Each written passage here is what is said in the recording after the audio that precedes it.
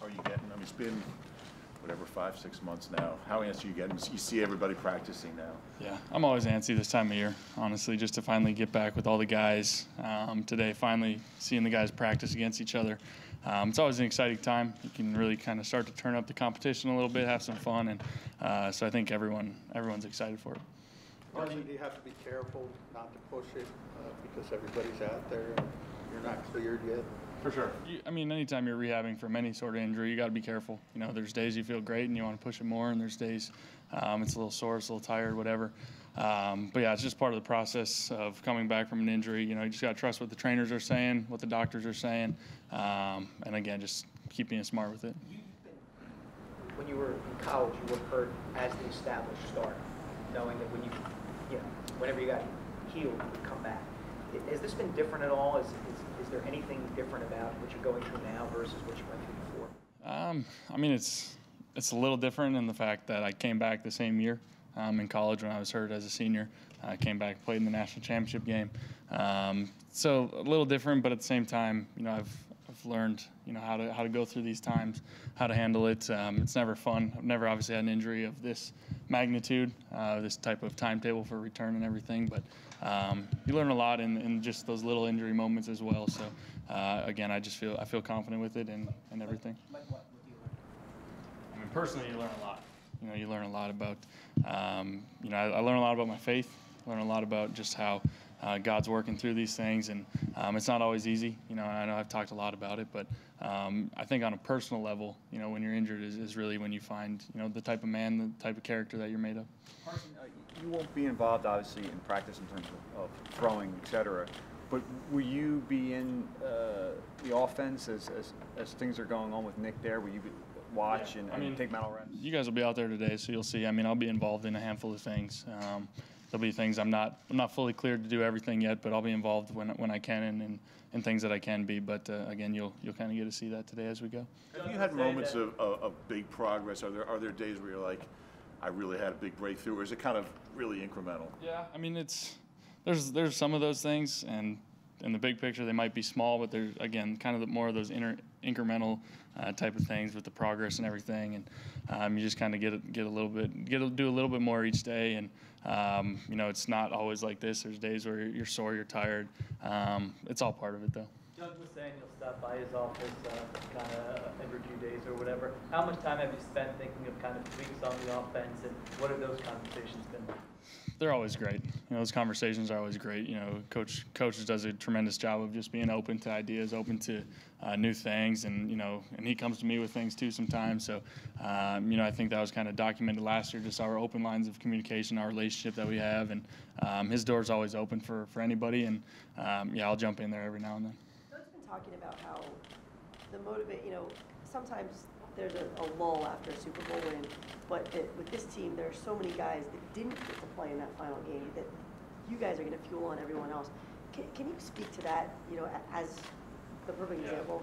Yeah, I mean, obviously with injured guys that didn't get a chance to play in that game, there's an extra sense of motivation, you know, an extra sense of not letting everybody be complacent.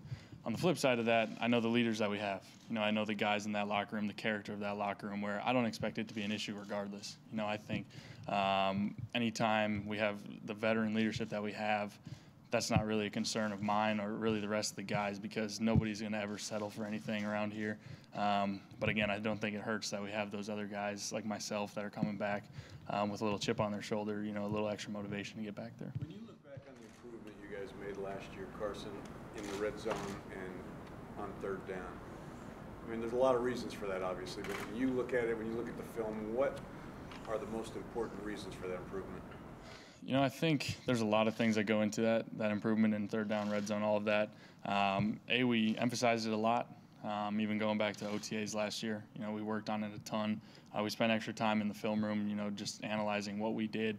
Then we really emphasized this last year, putting the right guys in the right spots. You know, bringing in a guy like Alshon, getting Zach Ertz more involved in the right positions, getting Nelson Agholor in the slot where, you know, he made a huge difference in there. And just the rest of the pieces, just getting guys in the right spots, I think was a huge part of our success, especially in the red zone. You mentioned a couple of weeks, or several weeks ago, that Zach's almost impossible to cover in the red zone. not easy. Why, I mean, what makes him so difficult? I think with him, especially where we're at in our relationship, on the field, just our chemistry, our timing and everything is really dialed in. So I think anytime that's dialed in, that's hard enough to defend. But a guy the size that he has, his ability to go up and get a ball, and just the way he plays with leverage and runs, I think as good a routes as anybody in the league. I just think that makes for a tough matchup. Carson, over the last few months, and then as we get into training camp, you won't be involved in many ways as the starting quarterback. But are there little things that you're doing to in terms of leadership, and also letting the rest of the guys know that you're still the guy? Yeah, I mean, anytime you're injured, and I'm not the only one doing this. I mean, Hicks is doing it, Maragos, guys that are Jason Peters, everyone's still involved. And I think that's sometimes a fear is that guys might just isolate themselves and just handle their rehab, their recovery. And I don't think that's really the case with most of us. I think we're all, we want to be involved. We're all chomping at the bit to get out there. We might be limited to some respect, but yeah, leadership stuff, all of those kind of aspects of it, we're involved as much as we can. As the quarterback, do you feel like you have to do that because of the importance of that position? I mean, I just think that's kind of who I am. That's kind of how I'm made up. And so none of it's really forced. It just kind of naturally happens as we go. As far as Dallas Goedert, what kind of interest have you taken in him, considering the same agency, same conference, whatnot? Yeah, I mean, obviously, I'm interested in him as just an offensive weapon. Anytime we bring in a guy like that, an early pick as he was, I got to see him in college. Unfortunately, beat up on the Bison a couple of times. So I know he's a heck of a player, heck of a talent. Obviously, like you said, sharing the same agent, know a little bit about him as well. But it'll be fun to see him out here in OTAs, see how he picks up everything, the speed of the game and everything, and then just see where we can mix him in within our packages and everything. A lot is made about the physical part of your rehab, but from a mental aspect, what kind of progress have you made as far as the movement that you can do with the brace on and just kind of understanding your limitations? Yeah, the mental aspect is probably just as important as the physical, I think, when you're coming back from these injuries. I'm just learning how to trust it, learning how to trust your knee, trust your movement, all of those things. And that comes over time. I mean, every day it just gets a little better and a little more trust, a little more faith in it. And at the same time, you got to be smart. You got to be smart with what the doctors are saying. But I feel like I've made really good strides, both mentally and physically, and I like where I'm at. Have you leaned on anybody, Carson, that's gone through something like this before in quarterback? Not really. Not really. Just the guys around me. And the other thing is just the guys that are in the rehab room this whole offseason. We've had to be around here. Hicks, Maragos, Jason Peters, Sproles has been around. We're kind of all just rehabbing together, so it's kind of a good little group that we have going in there. So I think we've all kind of leaned on each other. Have you compared yourself at all to other quarterbacks, like Ryan Tannehill, for instance, who's back at, with the Dolphins now practicing? He got hurt similar to you 4 months before you. Have you taken a look at that and seen like lining up timelines and things like that? Not really.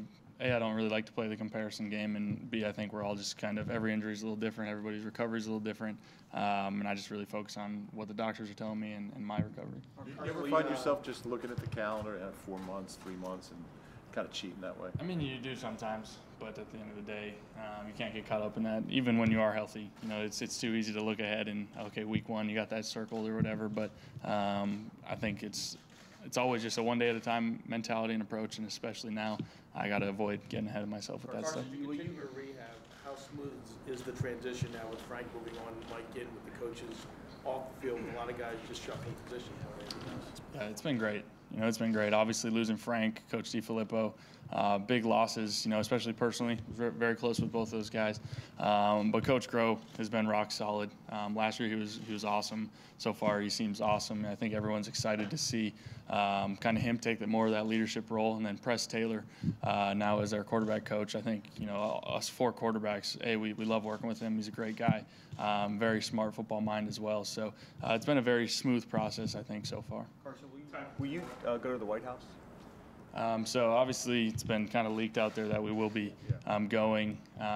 The details aren't fully available yet, so we're not sure. I know for me personally, if the team decides that as a whole most guys want to go or be a part of it, I will be attending with them. I think it's just a cool way to just receive the honor kind of nationally. and be recognized. I don't personally view it. I know some people do. Everyone has their own opinion on it. I don't view it as a political thing whatsoever. I don't really mess with politics very often, but yeah, I think I will be involved in going in that. Again, the rest of the details are coming out soon. As far as playing with the Braves, how does that affect you, and have you done research on that? Yeah, so I mean, I've looked into it a little bit. So far, it seems fine. Again, I'm still limited to some respect as far as what I can do. So the brace is something that I never want to use it as a crutch by any means, but just to feel a little more protected, to make sure the doctors feel a little safer with it and everything. But it's something I'm just now really getting used to, so we'll kind of just stay posted on that one, I guess. Does that stay this way throughout the season? We'll see. Again, it's a fluid thing, just like everything else. Thanks, guys.